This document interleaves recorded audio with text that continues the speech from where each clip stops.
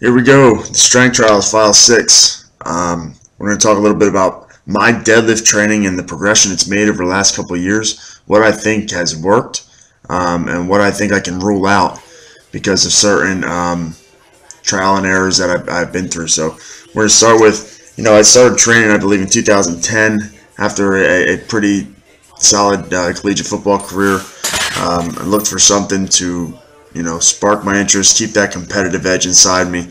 And my brothers were into powerlifting, so I kind of jumped on board with them and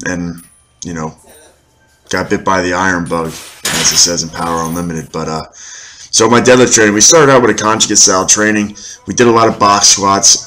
We were working with accommodating resistance, and I worked my way up to a 540-pound deadlift at a 198-pound weight class.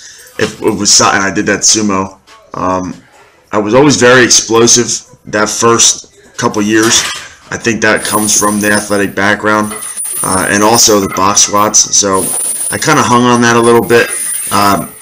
Just like any new lifter, though, you kind of get not bored with your program, but you want to try other things. You want to see what else is out there. So then we moved into the cube from Brandon Lilly. The cube, though, is basically a conjugate style of training. He rotates a rep day, a max effort day, and a repetition day, what he calls his bodybuilding day. But I enjoyed the cube. I did, and I actually worked up to a 600-pound pull, around 230 pounds,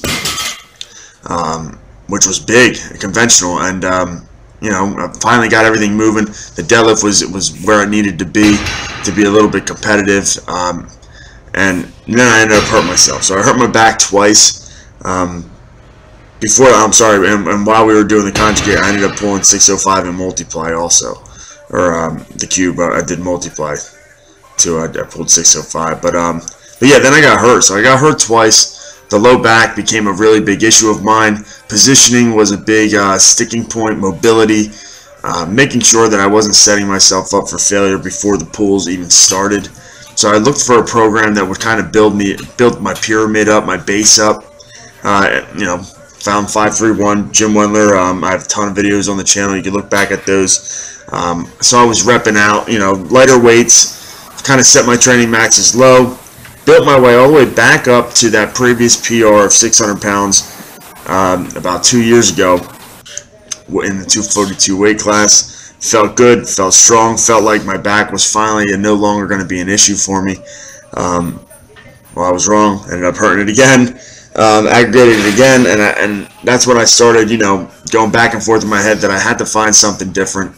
I'm not going to be able to continue to train if I keep training the way I am. I don't know. I figured that reps maybe put me in bad positions, really beat up the back too much, or that the back just wasn't strong enough to handle that type of volume.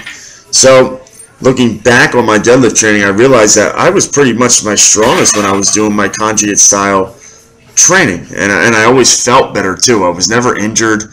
My knees and hips weren't, my hip flexors were all, they weren't beat up, and I was very explosive. So, my training now, my deadlift has never felt better than it has now.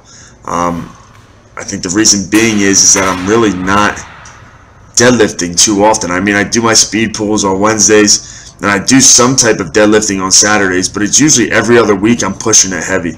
So normally I'll do like a sumo deadlift 1 week for reps, like 3 sets of 5 or 5 sets of 5, whether that's with bands or chains or stiff leg or whatever it is. And then I'll follow that up with a heavy conventional deadlift. And this week it was 545 for a triple off some blocks. And I've never handled 545 for 3 reps. And 2 weeks ago, I handled 500 with 80-pound of chain. And 2 weeks before that, I didn't think I was going to, be in this position so soon. I think the box squats have been a very big point in this. Being able to train that fast twitch pop off the box. And especially focusing on the glutes and hamstrings and the lower back, the reverse hypers, glute ham raises, sumo stiff legs, you name it, Banneker mornings. These things are all coming to a head, and it's really being a very productive deadlift training style that I'm working now. And Louis always says to train the deadlift, don't deadlift. And I always used to think he was nuts. Like, how the hell are you going to train the deadlift without deadlifting? You have to feel the weight in your hands.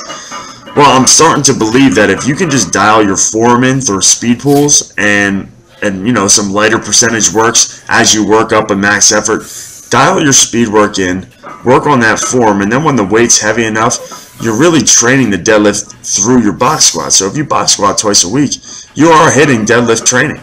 You know, train wide with a wide stance and your conventional deadlift will go up. That is very true for me. I didn't think it would be. I always called bullshit on that. But he's right. Don't train the deadlift every week. Now, this is just for me. Obviously, there are guys out there that can deadlift twice a week through that, you know, 65 to 95% range and get stronger. But for me, I think I found my ticket to continued progress in the deadlift, and that's going to be working on things that I know is going to raise my deadlift, trying not to beat myself up too much through standard deadlifts from the floor, and you know, just continue to mix it up and put training into those weak points. What muscles move the deadlift? It's the glutes, the hamstrings, and the lower back. So if you want a big deadlift, you got to fire those 3 muscle groups up. Thanks for watching this week. It is my birthday. I am 29 years old today. 9/11. I'm the bright spot, but yeah, it is. So I hope everybody had a nice week. Enjoy this deadlift here. 545 for 3. Stay safe, stay strong, and I'll see you next week.